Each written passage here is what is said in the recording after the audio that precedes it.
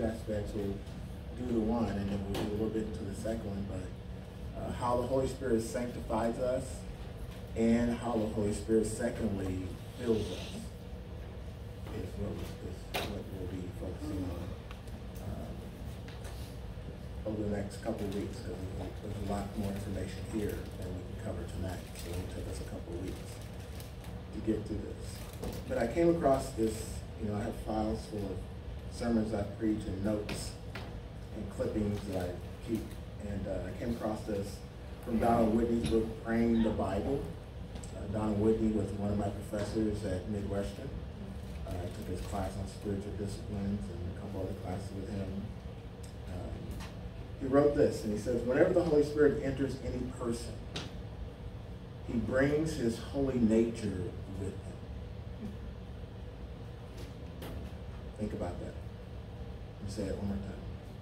Whenever the Holy Spirit enters any person, he brings his holy nature with him. The result is that all those in whom the Spirit dwells have new holy hungers and holy loves. Because you didn't have him before he entered. But now you have new holy hungers and holy loves. They did not have prior to having his indwelling presence.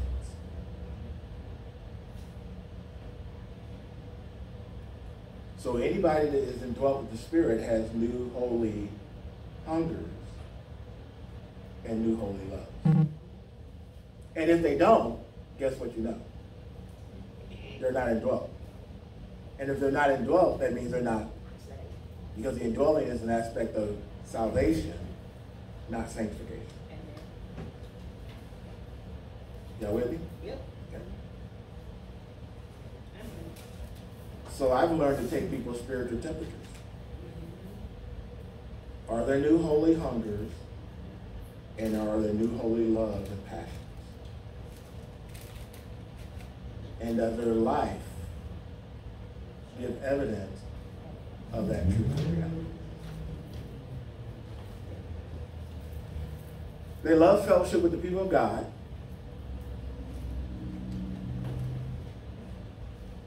Let me say it one more time. They love fellowship with the people of God. Can't wait to get together with the people of God. Will not let anything get in the way of them getting together with the people of God. Because that's something the Holy Spirit that indwells them pricks and prods. So when people don't come on Wednesday night, guess what I know?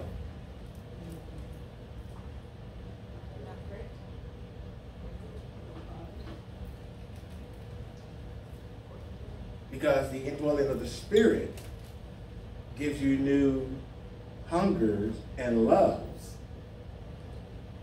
And they love fellowship with the people of God. Now, I don't do Sherlock Holmes on your lives. I ain't got nobody following you around. I ain't on the internet looking at your credit report. I don't have your calendar. But I just happen to know, as a shepherd, that people are taking off from jobs and neglect their family to do things that they won't do for Wednesday night or Sunday morning. I just happen to know that.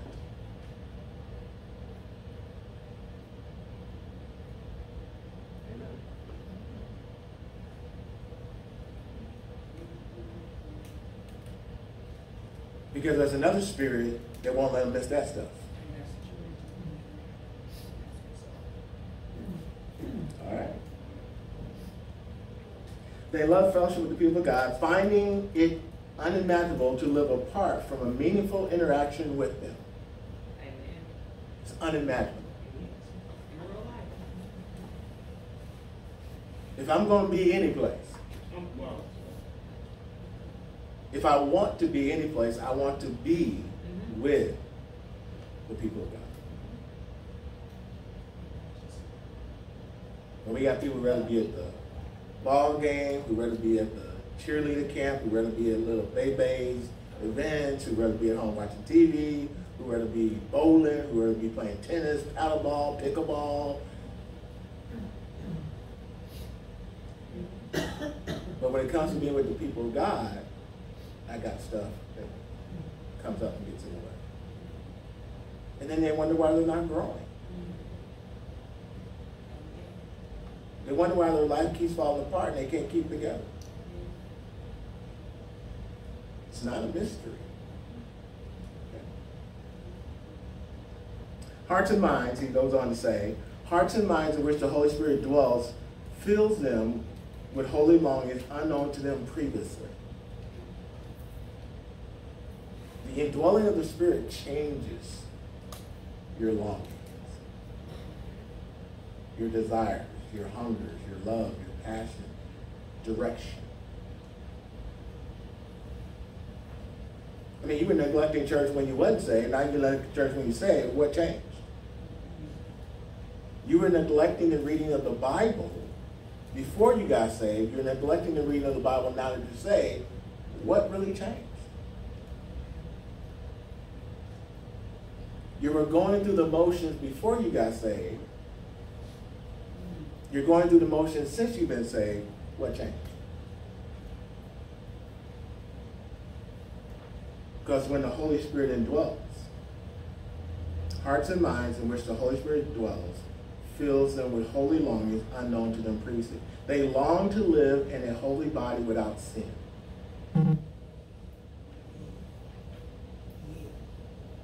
You should have that longing, even though it may not be your reality. But you long for that. It may not be your reality, but it is a longing. Let me use another word that's a little bit stronger. It's a lust that you have. Because we understand the word lust better than we understand the word longing. It's a strong desire you have, even though it's not a reality yet.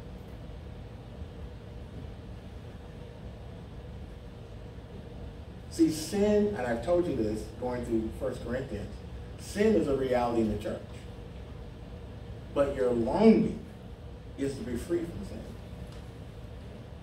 To be untainted from sin. Do we have that longing? Do you, do I, do we have that longing? Paul said it very clearly in Romans chapter 7, who will free me from this body of sin? It's a longing here. I want to be free from this. This ain't comfortable anymore. Sin used to be comfortable. Or I used to be ignorant. But I'm no longer ignorant, and I'm no longer comfortable. Because I have a longing, I have a strong desire, a strong lust to be free. To live in a holy body without sin. They yearn for a holy mind, no longer subject to temptation. They groan for a holy world filled with the holy people. They're no longer comfortable in this world. They're no longer comfortable with the things of this world. You could not be a Christian in Corinth and be comfortable with living in Corinth. You know, I'm studying, I've already pretty much got the sermon done for next Sunday.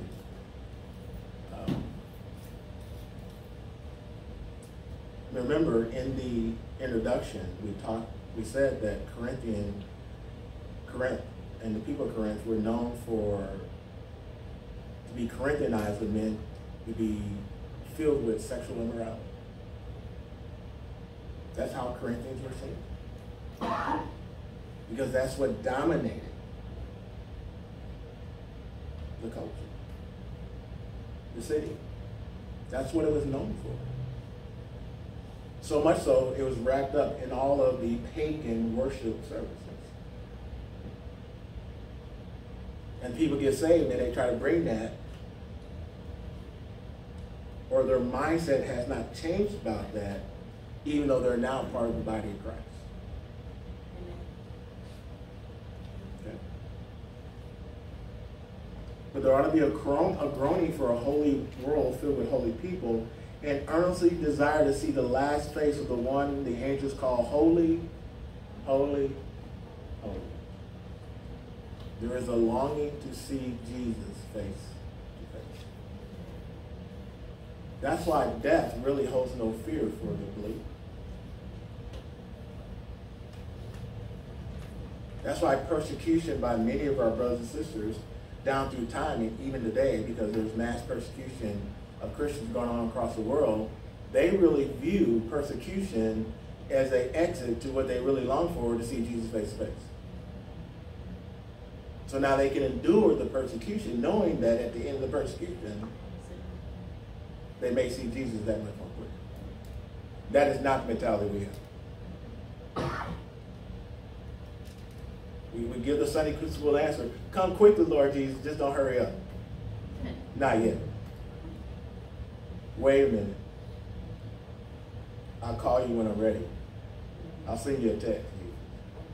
I'll email you. But I know I'm supposed to give the right Sunday school answer. Come quickly, Lord Jesus. But my life says, whoa, Jesus. There's some things I've yet to accomplish in this world that have more interest to me than seeing you face to face. Now, I'm not saying you walk around, kill me now, Jesus, all day long. That's what I'm saying, all right? But it's a mindset that I am prepared for death. And I'm not fearful of it in the sense of because I know the outcome. Because it really will lead to one of my longings being fulfilled. To see the one the angels call holy, holy, holy, face to face.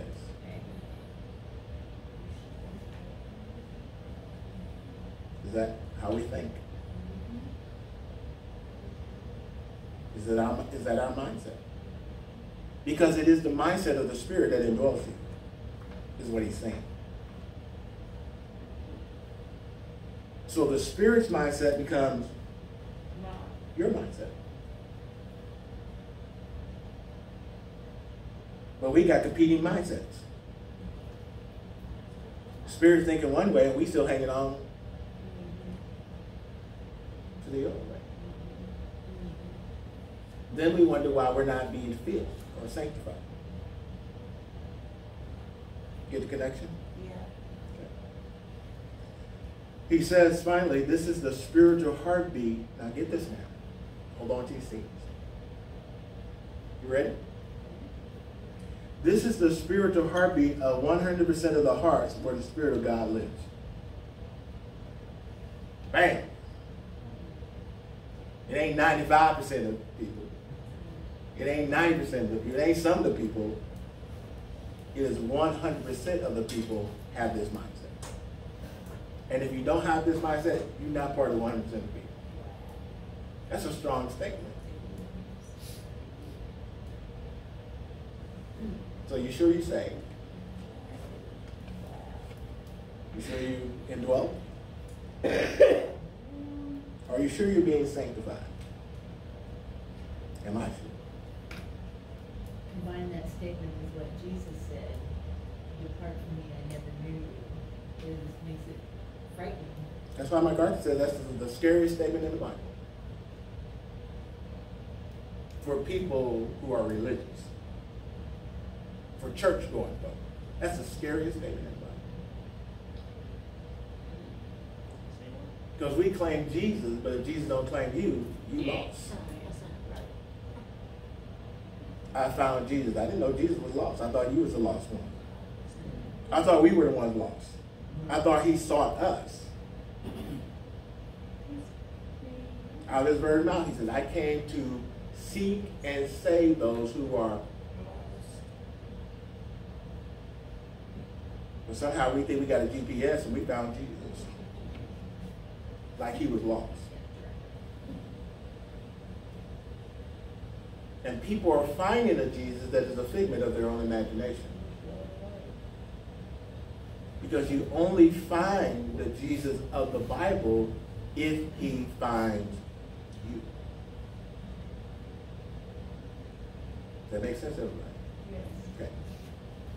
And so this is part of the work of the Holy Spirit.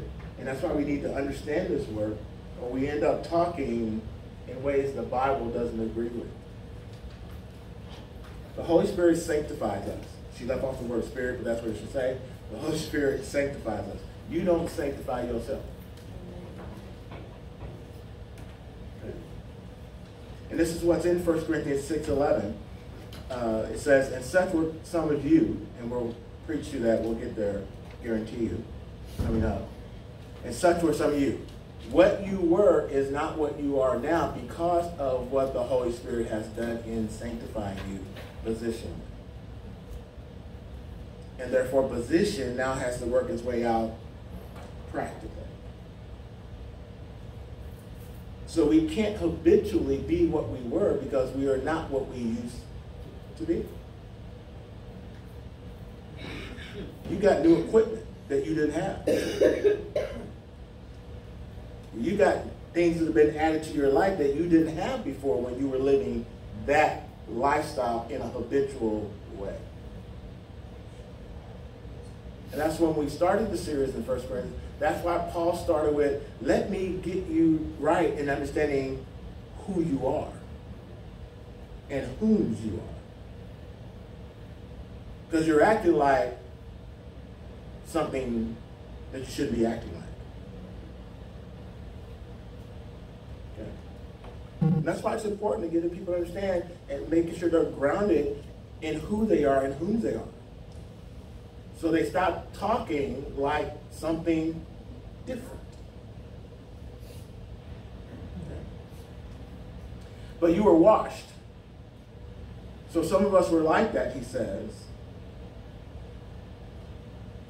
And let's go to verse 9, just so we get context. Do you not know that the unrighteous will not inherit the kingdom of God? Do not be deceived, neither fornicators, nor adulterers, nor idolaters, nor adulterers, or homosexuals, nor sodomites, nor thieves, nor covetous, nor drunkards, nor revilers, nor extortioners will inherit the kingdom of God. And such were some of you. And Andy Stanley at his church would say, you can be that now. We will receive you into the membership and you're still practicing these kind of lifestyles.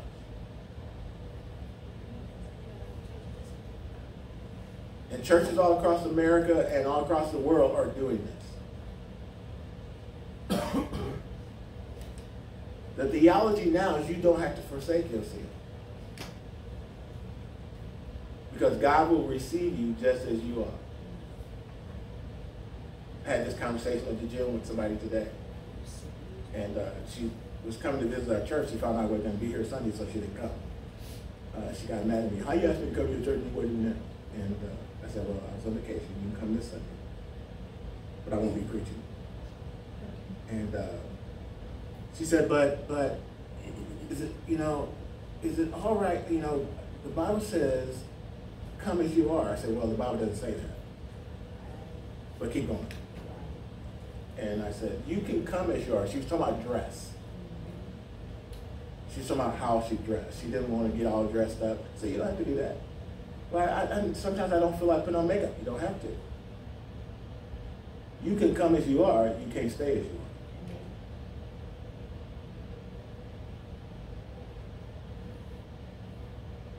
It's not about your dress. It's not about your makeup. But you have to come and be prepared for a transformed life. So she says she's still coming. We'll see. All right. 2 Corinthians 3:18, but we all, with unveiled faces, beholding as in a mirror the glory of the Lord, are being transformed into the same image from glory to glory, just as by the Spirit of the Lord. There is a transformation that is going on that will culminate or climax when we see Jesus face to face. So positionally, while we are complete in Christ, practically we are still being transformed day by day to his glory. Positionally, we are complete, But in sanctification, we are still being completed. And that's the work of the Holy Spirit. Okay? That's what he's doing. Not trying to give you a Cadillac. Not trying to give you a house behind the gated community fence. Not trying to make you happy. He wants to what? Sanctify you. And transform you into the glory of Christ himself.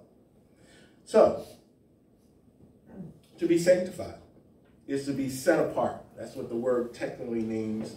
To be sanctified is to be set apart. And this is really why you should study your Old Testament, especially the book of Leviticus, as the temples and the tools and the instruments and the priest's garments are being prepared. They're being prepared specifically for God because they are to be set apart only for the use of God and not anything else. And this is what Paul is saying in the New Testament. We are vessels of honors. We are no longer vessels of dishonor because we have been set apart. And vessel of dishonors is what you use to throw garbage out in. Vessels of dishonor is what you use as a porta potty. We are no longer that. We are no longer to be vessels where the garbage of this world contaminates us. We are to be vessels of honor. Bring out the china. Bring out the best dishes.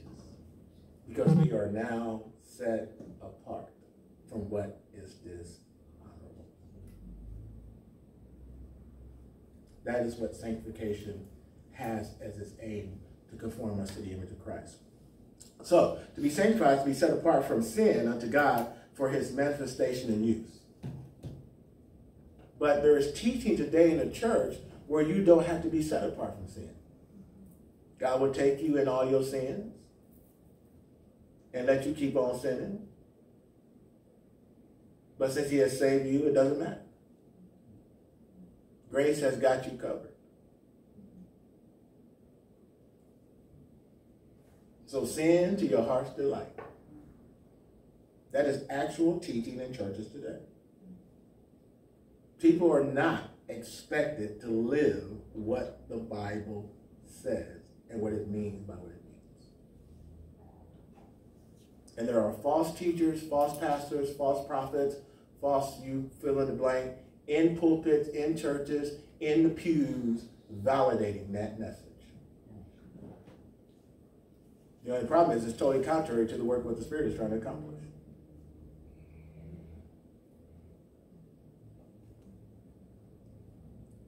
So, to be sanctified is to be set apart from sin unto God. So, it's to be set apart from something to something. Don't miss that. It's to be set apart from something to something. All husbands and wives are set apart from someone to someone. For some of us, from a lot of someones to a someone. You can't keep the someones and try to cling to the someone. You aren't going for that, and God's not going for it either. But there is teaching in the church where people are taught that.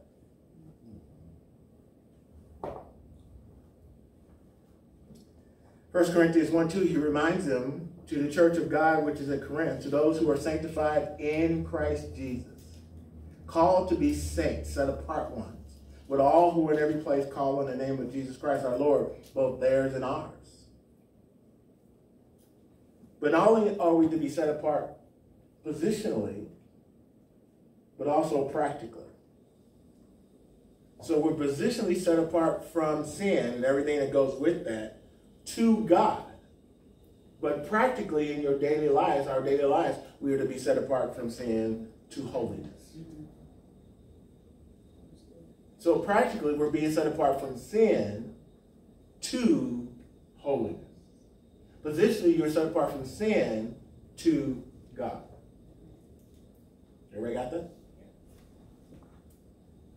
So we are a holy people, a royal priesthood, he says in Peter chapter 1, verse 2.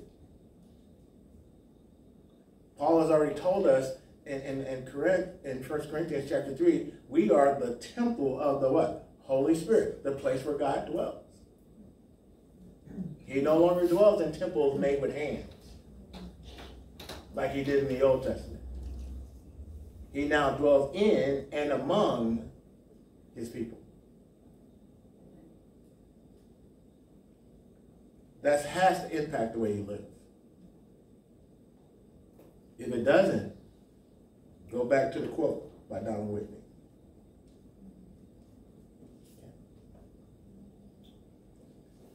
So, we can't reference all the scriptures tonight, but also practically throughout the Christian life, as one yields oneself to God and does his will. Okay.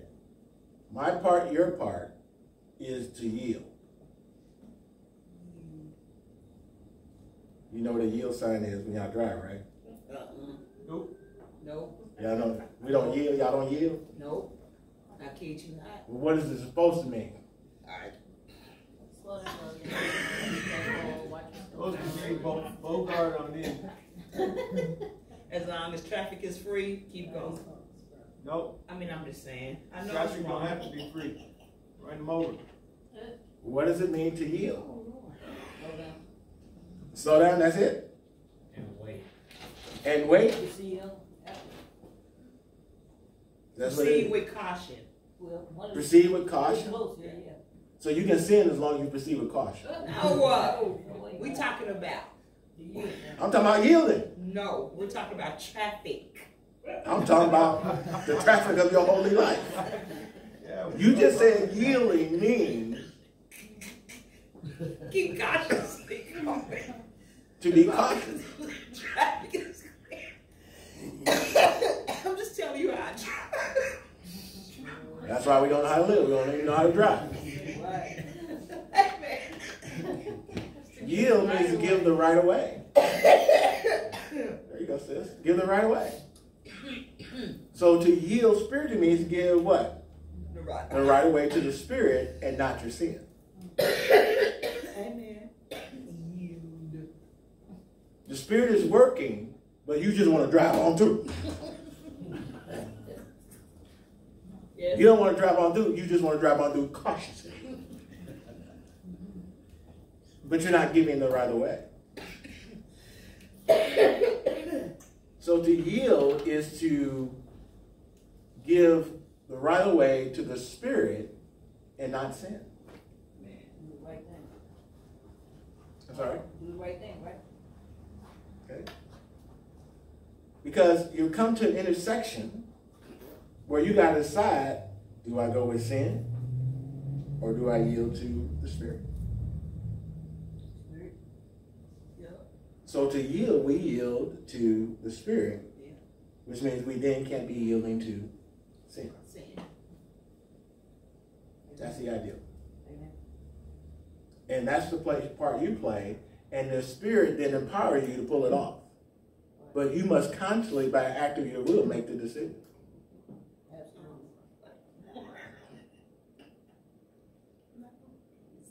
And your will only wills it because you have holy longings and loves.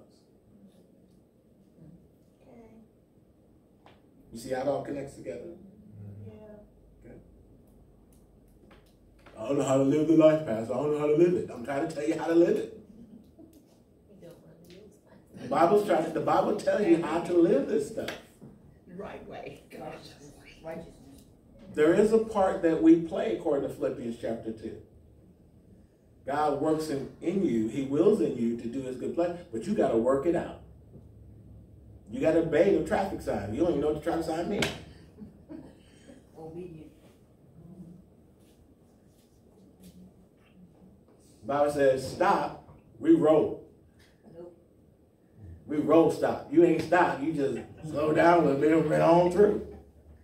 Stop means stop behind the sign where you can still see the sign. I never started that stop sign. Never. We all up in the crosswalk. The line on the ground for a reason. Your car halfway out in the lane, and you call that stopping. You is telling the truth. No, stopping is not defined by your interpretation. Stopping is defined by the one who made the laws. Amen. I created the word. Those little crosswalks where they got the white and then a little space, and a little white, little space, means you see somebody standing on the curb, you're supposed to stop. Well, they know better than jump out front of this car.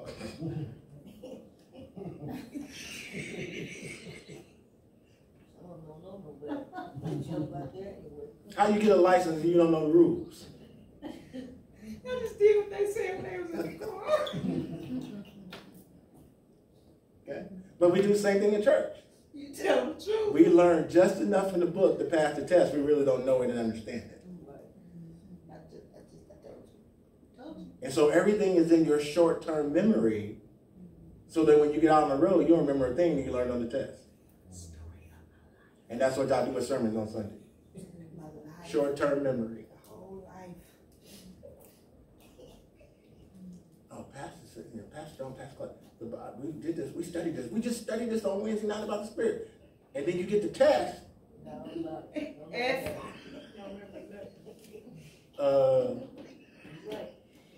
He said something like, the scripture was somewhere in Corinth. I don't remember the chapter or the verse, but somewhere it was. Somewhere. And sin just beating you up and down because you don't remember what you need to remember. You stopping when you should be yielding. You going when you should be stopping. You tell the truth.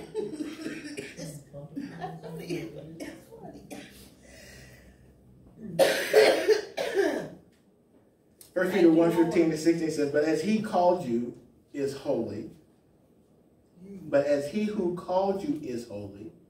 So the one who called you, and he is capital, meaning God, Christ, or the Holy Spirit. He who called you is holy, you also be holy in all conduct. How much of your conduct is supposed to be holy? Oh. Y'all turn to 1 Peter because y'all think I made that up. Turn to 1 Peter chapter 1. Probably don't know what all means either. 1 Peter chapter 1, verse 15 and 16.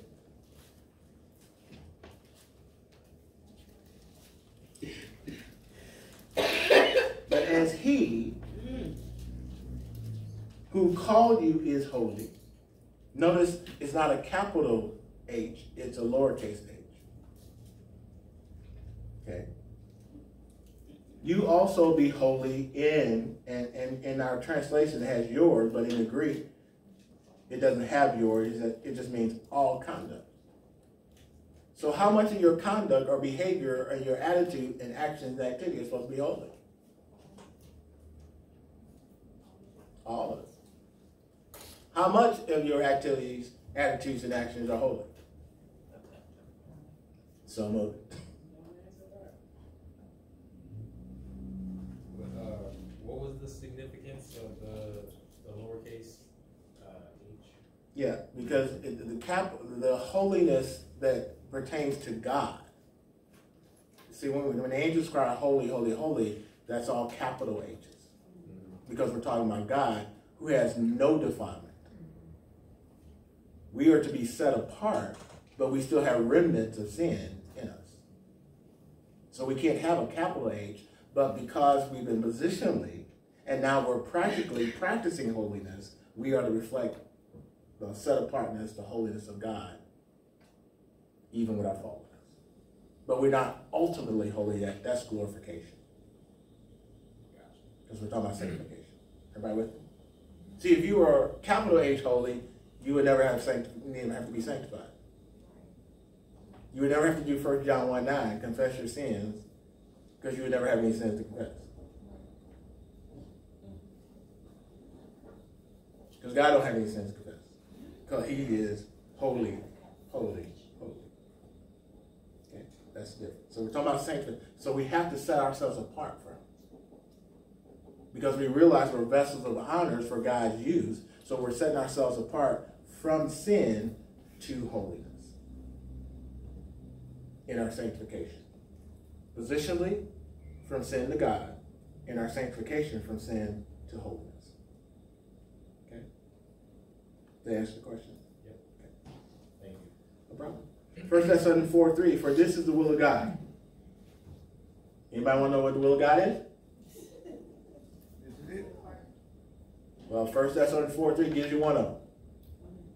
For this is the will of God, your sanctification. So what's one of God's will for us as his children? Sanctification. To be set apart. Set apart from what? Sin to God. holiness. No, you've already been set apart from sin to God in your position. Practically. From sin to holiness. Okay. So what is an aspect of holiness for us as believers or followers of Christ? And this is what he gives us. He says, for this is the will of God, your sanctification, that you should abstain from what? Sexual immorality. So that's one of the ways we practice holiness. We abstain from, and that's God's will for us in our sanctification. But when you know it, Church Corinth got people who ain't practicing that. Right. Just like we got people in the church who are not practicing that. Okay. 1 Thessalonians 4:7. For God did not call us to uncleanness, but to holiness. When God called you, he didn't call you to be holy positionally. That's a done deal by him. He called you also to be what? Holy practically. And we take in a lot of unholy stuff, don't we? Yep. Yep. We don't even ask the question, is this a holy show or an unholy show? Is this holy music or unholy music? Is this a holy movie or an unholy movie?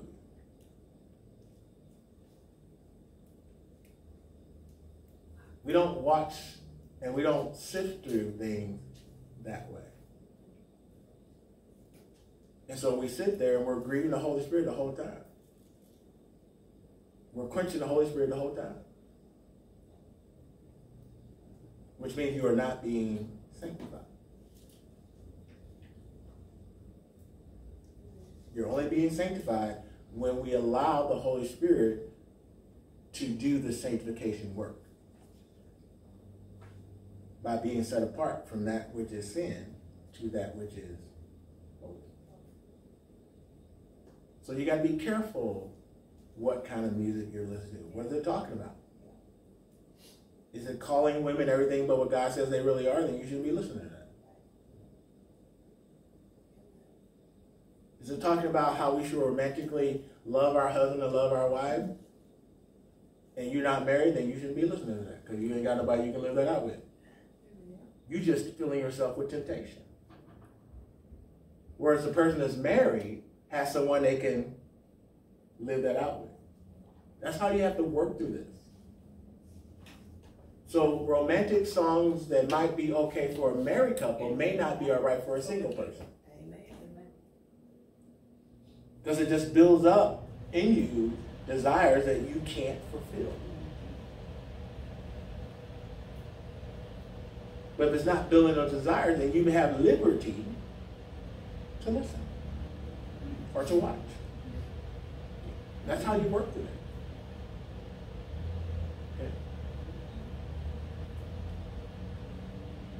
And that's why you got to forget some of the old songs.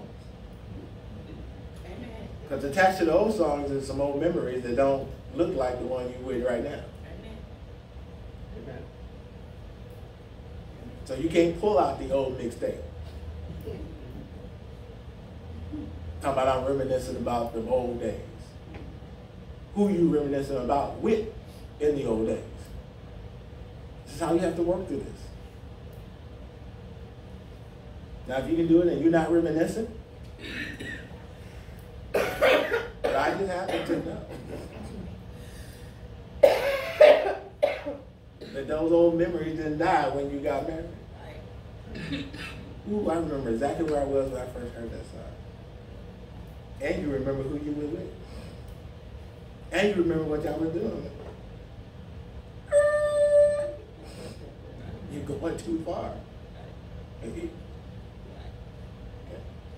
What worldview is it coming from? What worldview is this movie, this TV show, this game show, this song? What worldview is it expressing? That's too much work. Work out your salvation in fear and trembling. It's supposed to be work. Thank you, Lord. I was listening, I'm trying to, do this right. So I'm watching shows about animals, for God's sake. Mhm. Yeah, but then it annoyed me because then they keep talking about how we evolved from like monkeys. And then they said even kangaroos have developed into it. I'm like, are you serious? Yeah. Understood. That's where the world is. I can't watch a show about animals? Okay. Well, animals, and then they make animals equal Yeah. to human beings. They call them our cousins. No, they are not. There are some people who value animals' life more than value human life. They want to save the puppies and kill the babies in the womb. But, and I'm saying we just have to be thinking so that they're not impressing upon us their worldview.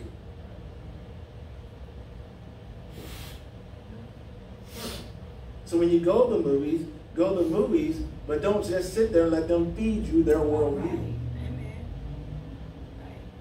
Well, I just go to the movie to be entertained. No, you want to be sanctified. So you don't want anything impressing a worldview upon you that's going to contradict your salvation and you're not aware and alert. We're supposed to be alert people. It's too much work. Work out your salvation in fear and trembling. It is work.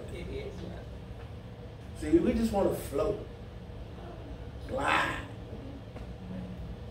Get in the spiritual car and ride. Let Jesus worry about all the details. Take the wheel. No responsibility. But we have responsibility. Okay. To become holy in behavior is to be increasingly like the Lord Jesus. That's the ultimate picture. To become holy in behavior is to be increasingly like the Lord Jesus. Go to 1 John with me on this.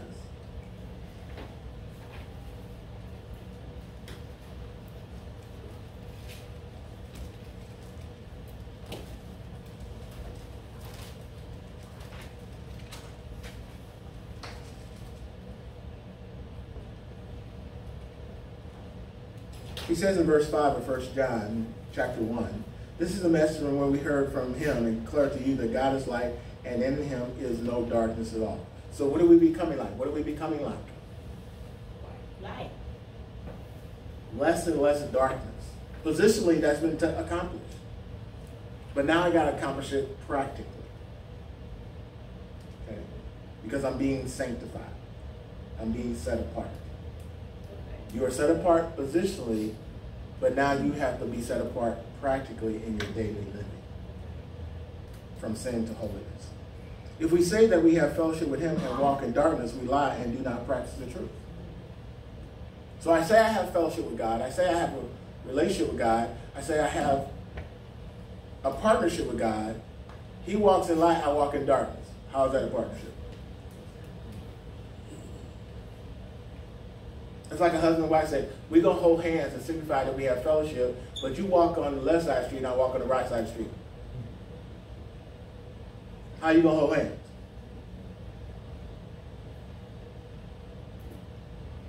God is light. In him there is no darkness at all. We have been born with the ability to reflect that light, but yet we're walking in darkness. And John says, you're lying to yourself. But notice the key phrase that people often miss. Verse 6. If we say that we have fellowship. There's a lot of people saying they love Jesus. They know Jesus. They got fellowship with Jesus. but how they live contradicts what they're saying. You can say anything. Many will say to me on that day, Lord, Lord, didn't I? And Jesus is going to say what? So what you say don't matter. If your life does not reflect habitually and consistently what you say. You believe.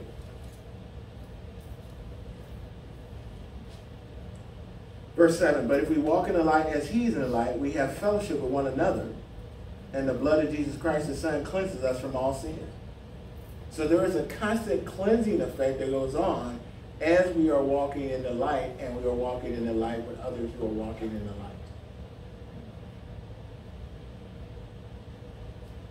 It's a continuous action of being cleansed.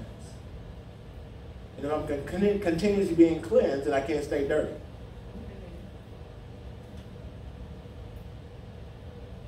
See, some of y'all didn't get that. If I'm continuously being cleansed, I can't stay dirty. If I'm continually walking in the light, I can't be walking in the darkness. But we ping pong Christians. I'm on the light side of the table, then I'm hit over to the dark side of the table. On the light side of the table, then I'm hit over to... No, it's a continuous action. It's where I can't go to the other side of the table. Okay? And this is the work of the Holy Spirit in our lives also. If we say, verse 8, we have no sin, we deceive ourselves and the truth is not in us, you can't save until you confess you got sin issues. Or you got a sin problem. And the problem is we live in a culture where there is no longer sin. People don't need to be saved from sin because they're not sinful, they're just sick. And so sick people don't need salvation. Sick people need healing and psychology and sociology and a better environment.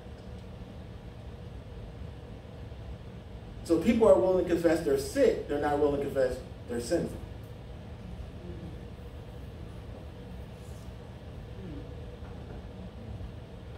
See, people aren't evil, they're just ill.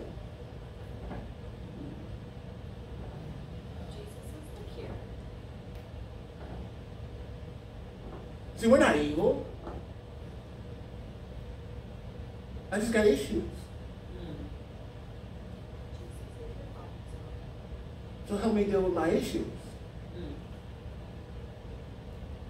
And the problem is, the issues are unlimited. Amen. It's like the commercial on TV. Take this medicine, but the medicine you take got 18 symptoms, it's going to make it worse than what you're taking the medicine for. Yep. That's what it's saying. If you just deal with issues, it just complicates and creates other issues. But now if you're evil, we got something that can solve that. It won't create other issues for you either.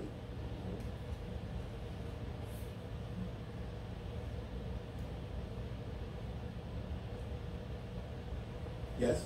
Nope. Okay. So you have to confess that you have a sin problem. Yes. Or that sin is a problem. Yes. Verse 9, if we confess our sins, he is faithful and just to forgive us of our sins and to cleanse us from all unrighteousness. If we call it what he calls it, it ain't a sickness, it ain't an illness, it ain't the culture, it ain't your environment, it ain't the fact that your mom and daddy didn't do for you all that mom and daddy's supposed to do. It is none of that. You got a sin problem.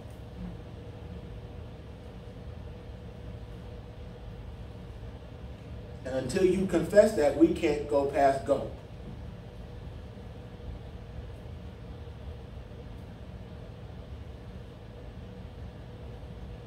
You trying to get around the board, why you always land up landing on, go to jail.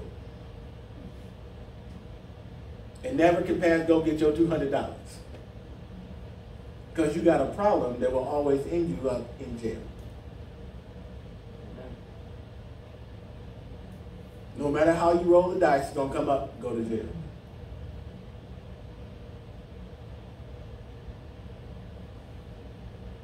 But if you come to Jesus, you can get around the Mountain Board, end up on Park Avenue, and build you some hotels.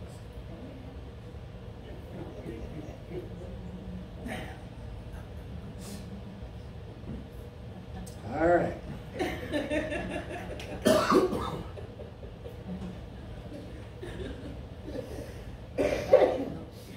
He comes up with him by the bolo.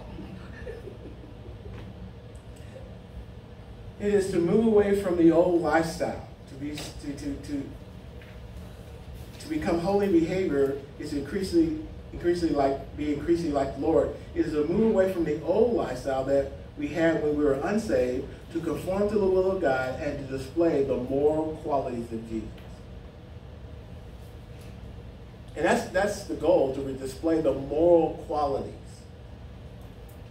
not the godlike qualities of Jesus. You will never be omnipotent.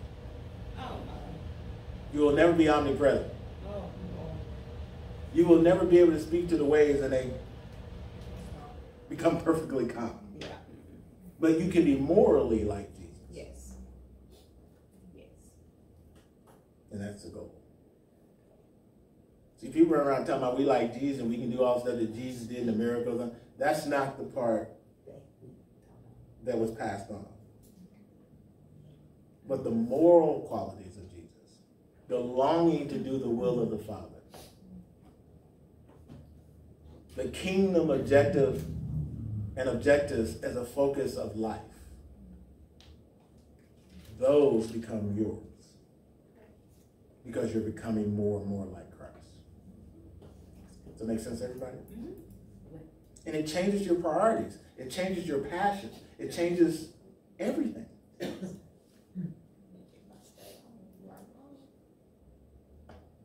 See, there are illustrations I won't use because y'all be mad. Go ahead. No, I gotta get past pastor anniversary first.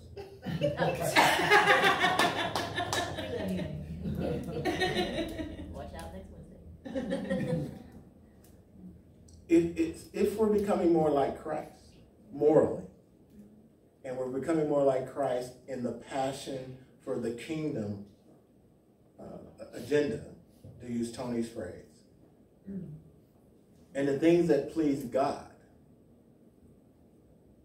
would Jesus come to Wednesday night or would he go somewhere else? Wait, say that one more time. Sorry. Right. If you're becoming more like Jesus morally, and in your passions and values and priorities, would Jesus come to Wednesday night gathering or would he go somewhere else? Come to Wednesday night gathering. Then why would we go somewhere else? Set yourself up.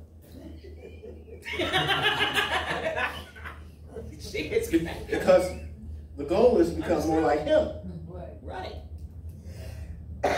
Then why are you making decisions he would not make? Now you understand why I don't like it. Why do you have priorities he would not have? I'm just saying. Why do you value what he didn't value? Amen. That's the problem I have with myself. If you're becoming more like him. Amen. And that's what the work of the Holy Spirit is doing, is making you more like him.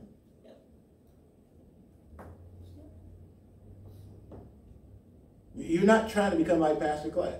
That ain't in the Bible. Absolutely not. You only model Pastor Clay, Pastor Strong as long as they're modeling Christ. But you're not trying to become like us. You're trying to become like Christ. And we're just supposed to be examples of that so you see it's possible. But then y'all say, we can't be like you. God didn't wire me like that.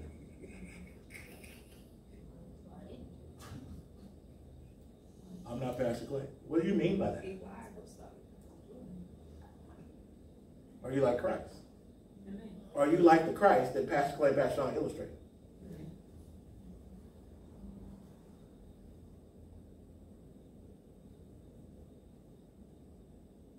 I ain't wired like that. I tell you, I'm working on a sermon. I'm working on a sermon. Because I hear that a lot. So, you know, I just asked God, where do I need to go to deal with that? And he reminded me of Moses. Who made Moses like Moses? God. And then God told Moses, find men of this kind of character, and I will take your spirit and put it on them. So who made Moses like Moses? God. Who would make the men like Moses? God. What do you mean you can't be like Moses? See, we say stuff, we don't know we contradicting the Bible. Right. It makes sense to us in our human thinking. Remember, Moses says, I can't talk. Yep. What did God ask him? Who made your mouth? What do you mean you can't talk? Who made you? If I put my words in your mouth, then you can say what I'm sending you to say.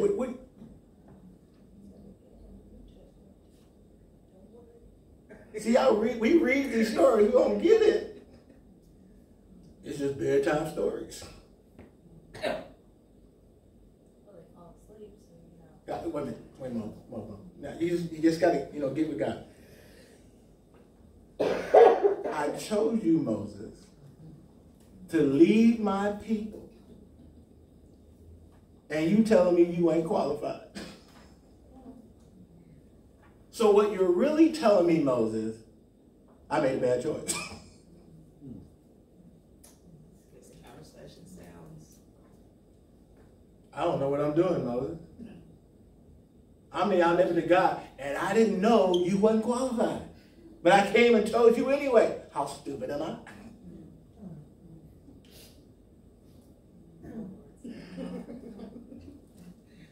What are you saying like that? That's the way it is. Read the text. Moses has given God all these reasons why he shouldn't be the one. I do.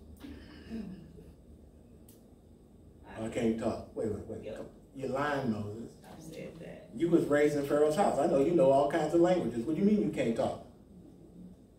You led men in Egypt, in building programs, in war. What do you mean you can't lead?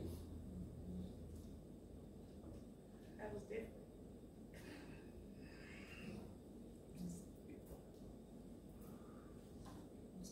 You commanded legions. You commanded men. You commanded people in the palace. What do you?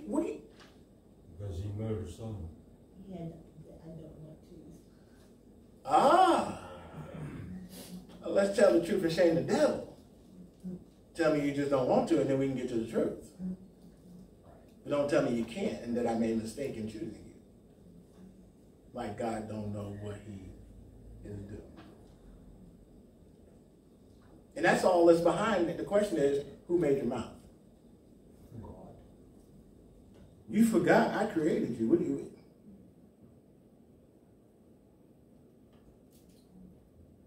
You forgot I'm the one who gives people.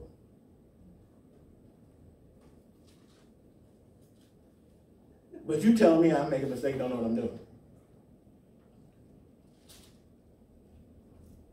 And then go find other men who have these characteristics or this character, and I would take your spirit and put it on them. Wow. And the spirit I'm going to put on them is the spirit I put on you that I gave you. Yeah. So why are we saying we can't do what we were chosen to do?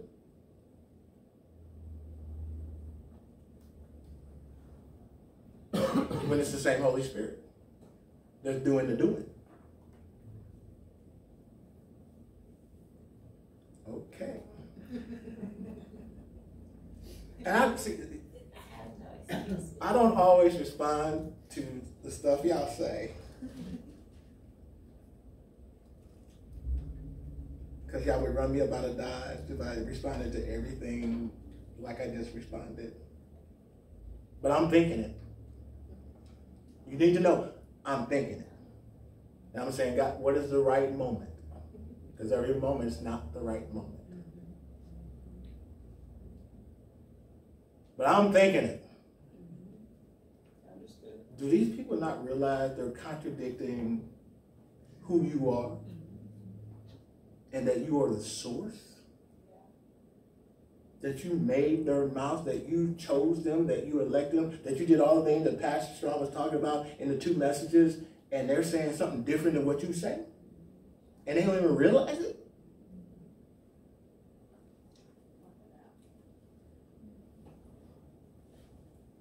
No wonder we can't get past go.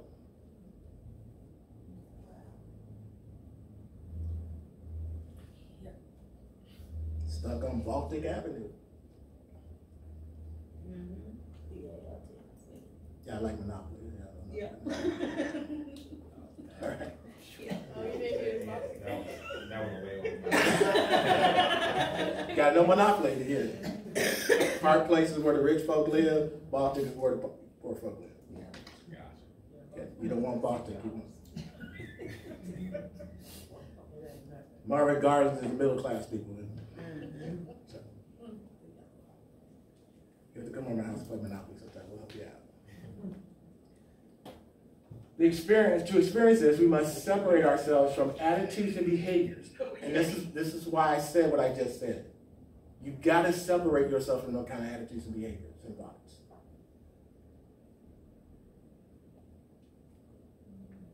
Or you won't be being sanctified. Okay.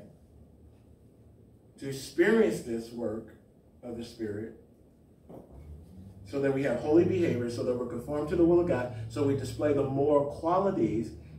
To experience this, we must separate ourselves from attitude behaviors that are unlike Jesus. Yes. You can't talk contrary to Jesus and be like Jesus. Amen. You can't talk contrary to God and be like God. Amen. You can't talk contrary to the Holy Spirit and the Word of God and be like the Word of God and the Holy Spirit. Then I say something and y'all get twisted. Y'all don't think y'all get twisted. But y'all get twisted. Yes, I do. Faces change. Eyes roll. Necks twist. Bodies shudder. Faces shudder. I know when people shudder. I raise kids. I know all the signs. Been married. I know all the signs. Live with myself. 60-something. I know all the signs. Yeah. Yeah. Are you upset? No, I ain't upset. Why are you lying? Right. Did what I just said bothered you? No, I'm okay. No, you ain't. Right. We ain't gonna fight about it right now, but I know you are now having attitudes, behavior that will hinder your being sanctified.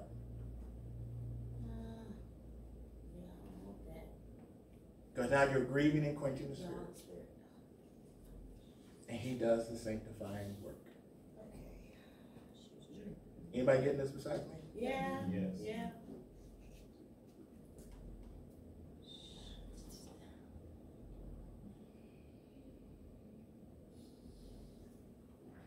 So, to experience this, we must separate ourselves from attitudes and behaviors that are unlike Jesus and give ourselves to that which expresses Him. Yield. Yield. Abstain from, flee from, turn from. Stop. Don't roll stop. Stop. Don't get halfway out in the intersection and say, oh, there's going to be an accident. Because you got other people that ain't yielding either. Right. So when y'all fussing and fighting when we come up here, I know people roll right through the yield signs. And that's where there's a collision in the middle of the sanctuary. Amen. Good analogy. Sister so-and-so is mad at sister so-and-so. Talking under her breath about sister, brother so-and-so. Don't fellowship with brother so-and-so. Don't call, don't text, don't get together with.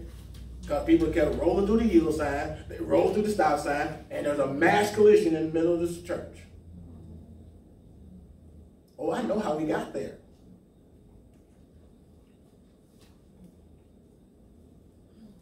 I know how we got there. I just don't always say something. especially on Sunday morning. I don't deal with a lot of stuff on Sunday morning because I got to be in the right. I'm focused on one thing, the message. Worship and the message. Nothing gets in the way of that. Understood. Nothing. That's fine. Still learning. You are not getting me out of the spirit because y'all colliding in the middle. We'll deal with that. Amen. Amen. But people will get you out. Man, what you say? If you don't come right. You tell them that you're working for me. Some of us leave home not right. We don't even wait to get church not be right.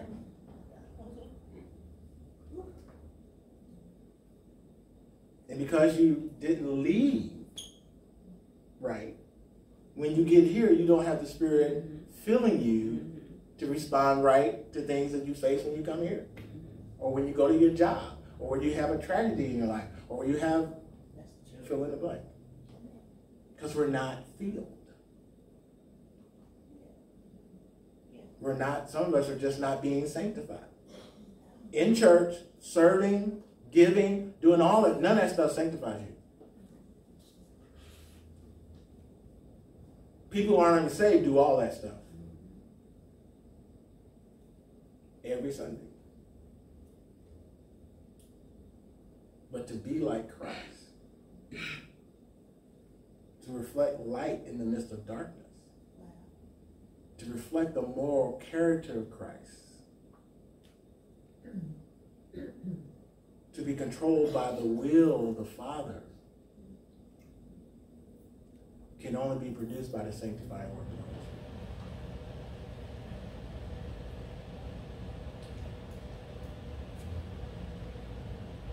Spirit. And here, the Holy Spirit brings this sanctification about as we respond to his prompting, instruction, and discipline. The Holy Spirit brings this sanctification about as we respond to his prompting, instruction, and discipline.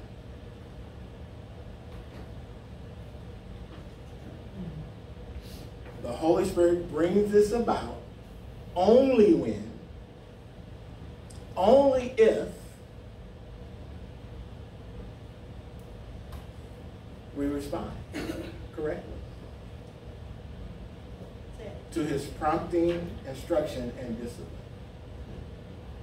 You don't respond properly, you still don't get sanctification. So that's the danger in thinking just because you heard information that that's enough. You got to respond. You got to respond.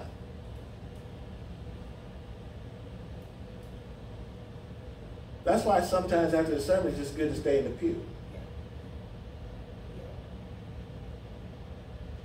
Now I think about it when I get home.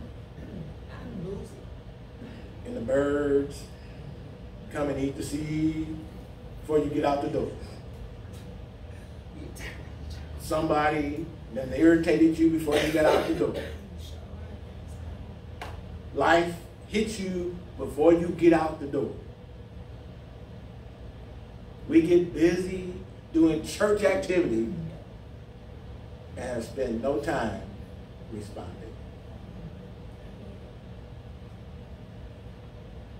There's a reason why I don't spend much time upstairs after the sermon. A couple of reasons. One, I'm depleted, spiritually speaking. Depleted. I gotta go get refilled.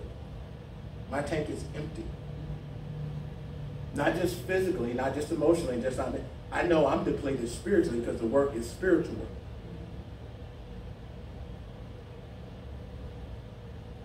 Secondly, I gotta go deal with myself.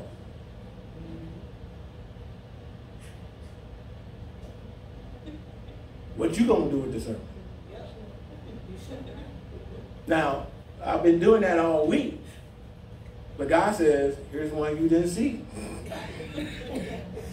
Here's an aspect you didn't quite understand. That you now understand.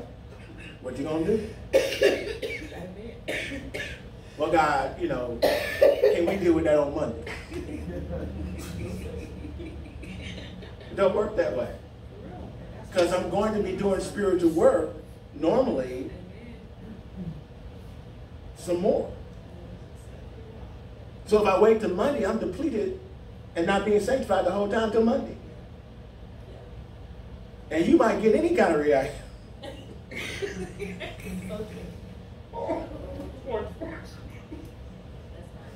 Because you're mentally drained, Yes. you're emotionally drained, and you're spiritually drained. And people have no clue. That's what, let me ask you about 15 questions before you go downstairs. Most of it had nothing to do with sermon. Now, you politely try to do the best you can, but I have to be careful. Because I am depleted. I understand that. There's been a spiritual warfare going on that you aren't seeing in the heavens, in my soul, in my mind, in my heart. There's a battle that Satan is trying to get you distracted so you can't properly communicate. If you don't properly communicate, then the people don't get anything. All that is happening. The pastor, it don't look like you be struggling. But what's it supposed to look like? What you want to see? If you know how to win the victory, what do you want to see? Amen. The question should be, if all that's going on, because I'm experiencing the same thing, Pastor, how do you make it look so easy? It's not really easy, but how do you make it look like it's easy? Because I've learned how to fight the battle.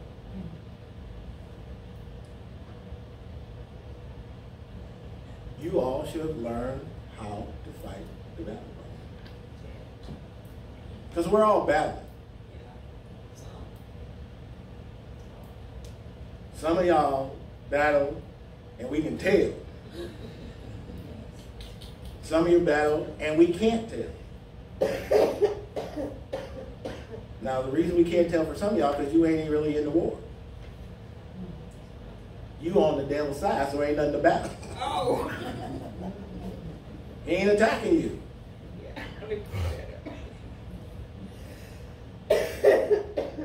Some don't battle because they've learned how to win the battle. And those are the people you want to find and get next to. Yes, sir. Amen.